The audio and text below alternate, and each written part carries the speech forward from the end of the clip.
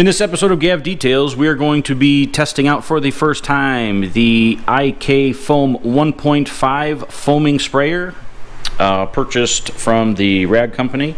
It does come similar to the other video I made with the Foam 9. The dispensing tip is gray. That's what they start you out with. The green tip is going to be more of a dry foam, and the orange tip more of a wet foam. So we're going to be trying it out as it comes out of the box. We have 34 ounces of warm water and 1 ounce of Griots Garage Foaming Surface wash, and the unit has been pumped 28 times. We do have a pressure release valve here and a nice handle and trigger. Oh, well, all right. So we know that it works. We may or may not have hit Tim with some spray. What?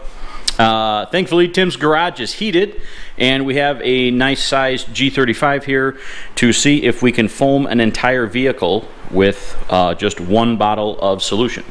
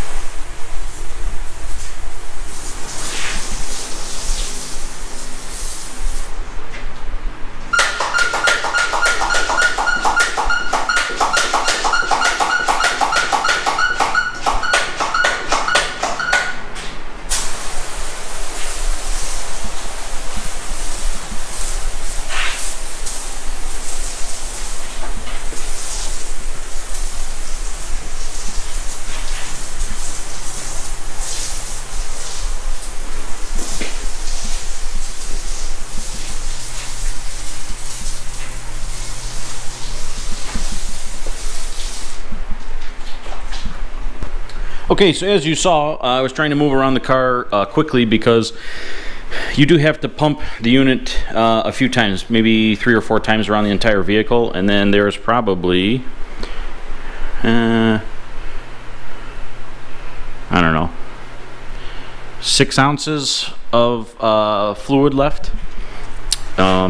We're going to be doing a rinseless wash after this because it's only about 22 degrees outside. That's why the videos are few and far between, because winter is not conducive to detailing. So I'm actually going to change the tip on the inside to the drier foam to see how thick it does come out.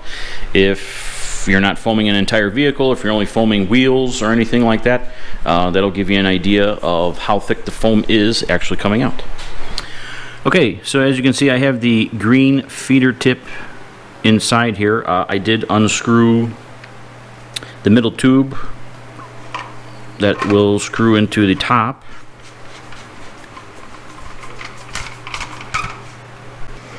Screwed into the top, as you can see, the top is nice and flush. We did release the pressure before opening the unit. Here is the feeder tube that we will just kind of softly push into place there, and the one that comes out of it is here, the gray. We're all set to go back into the reservoir. Make sure that it is tight. There is only one little foam pad on the inside of this plastic sleeve here. I believe if you add another one, the foam gets thicker, but let's just try the tip for a quick comparison.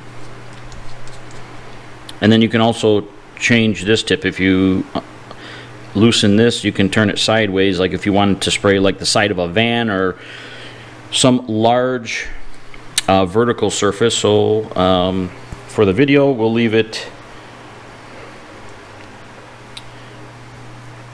like this, and we'll get a close-up on the panel to see how thick the foam is applied. Okay, so we have the green tip and a close-up of how thick the foam can come out here.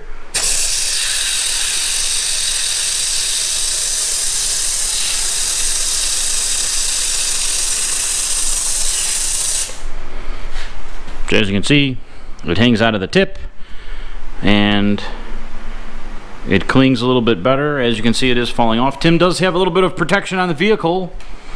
2 coats of Meguiar's number 26 yellow wax, but after the rinseless wash is done, and in another video, we will actually be reviewing and applying a new product for the first time. So if you have any questions on the products used in the video, leave them in the comments. I will leave links to the products in the description of the video. If you like the video, give it a thumbs up, and for more detailing videos, please hit the subscribe button. Thanks.